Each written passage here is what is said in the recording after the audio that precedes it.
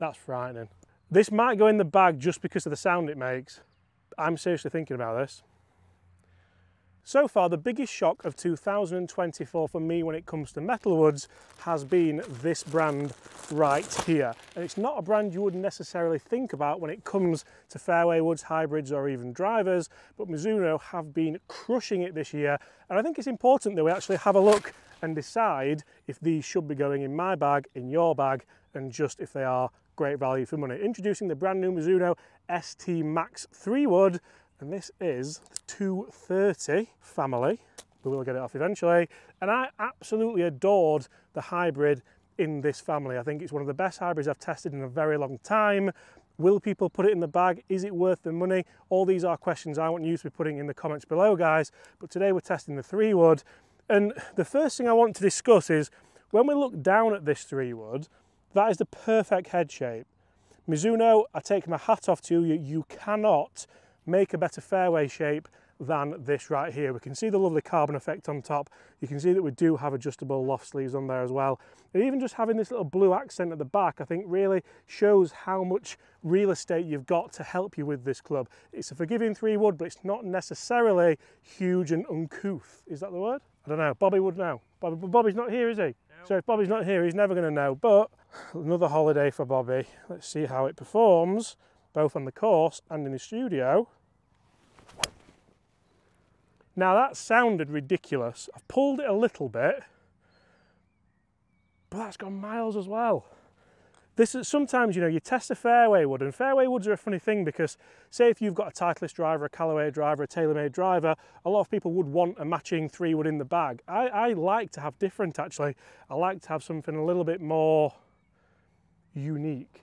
So I've been using the PXG driver for a while, and the PXG fairway wood's amazing, but is this even better? And is it the Dark Sheep? Right, Chris, you played with me the last couple of weeks. I haven't hit any shots that good ever. Like none. Feel, sound, I dare say performance, they're carrying at least probably 240, 250 in the air, and we haven't changed the loft on this at all. Okay, that's the one when we get a little bit carried away. We'll open up. Guys, let's have some more shots out here in the golf course with this. We might need another ball now, and also we're going to test it in the studio to see if all this tech provides us with a much better fairway wood in 2024.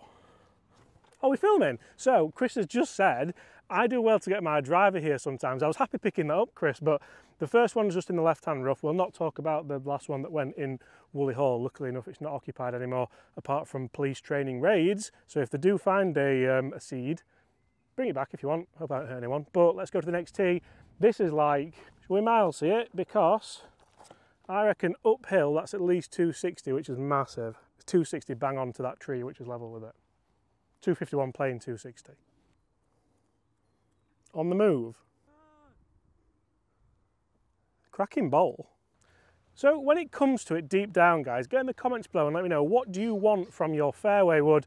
Because this kind of little love affair started not only when I tested the Mizuno ST Max driver, the 230 family, because I knew that was going to be pretty good. Mizuno drivers, they're never the longest, they're never the most forgiving, they're always kind of in that middle of the pile pack. And they're also not the most expensive, which again, you have to take your hats off to.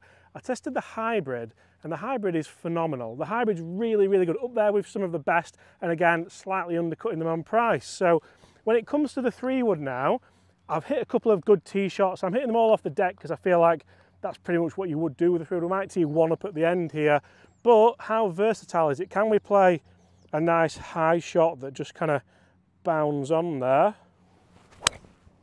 Yes. The sound on that, by the way, it sounds really good. That was actually a little bit out of the toe as well. You can probably tell the ball flight was turning over just a touch, but that's what that Cortec chamber does allow. It allows for more ball speed around the face. And I can't wait to show you the numbers for this, so make sure you do stay tuned. We've played a high one. Can we play a nice low one, a Sergio Garcia-esque little kind of stinger 3 wood here? We can, that's down the left side, cutting back nicely. I'll be looking forward to seeing the difference in distance there because they're both on the same line.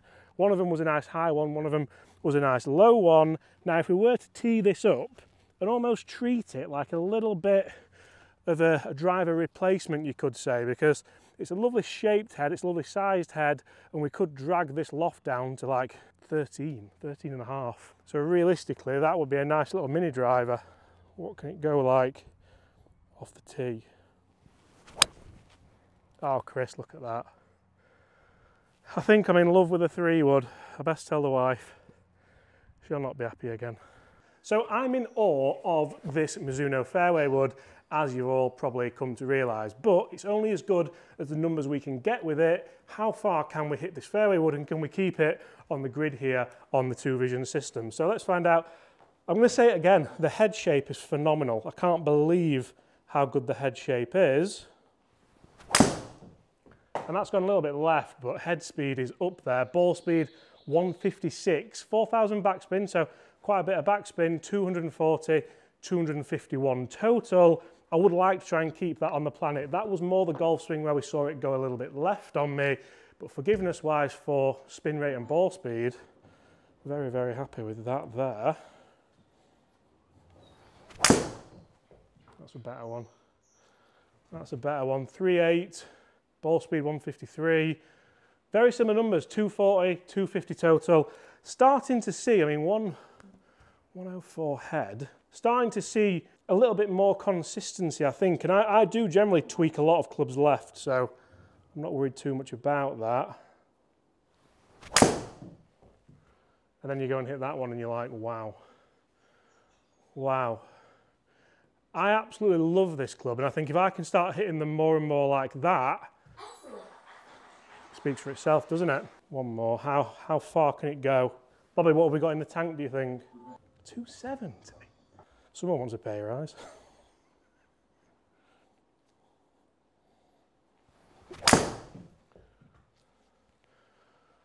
That's as good as I've got. That is lovely. Spin's jumped up a little bit though because of the extra speed. And it's just a nice, consistent 250 yards. Let's get back out there and see what this is like off the fairway into a par 5.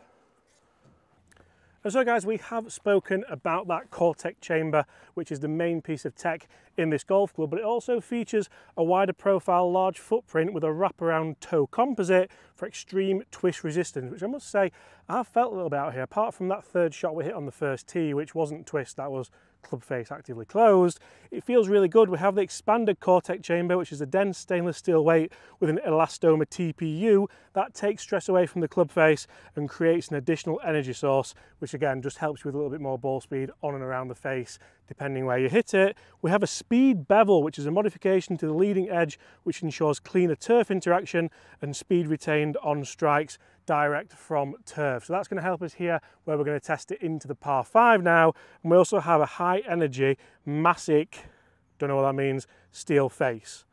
Let's see. This would take a miracle, would it? We're a long way out. But all I'm wanting is a really nice clean strike. I think you'd like this, Chris. The shape's delightful. Look at that. And that almost sounded, you know, like an old school persimmon. I don't know how, but it really does sound like really good. It really does sound really good. Excellent description word, James. That's frightening. This might go in the bag just because of the sound it makes. Seriously thinking about this.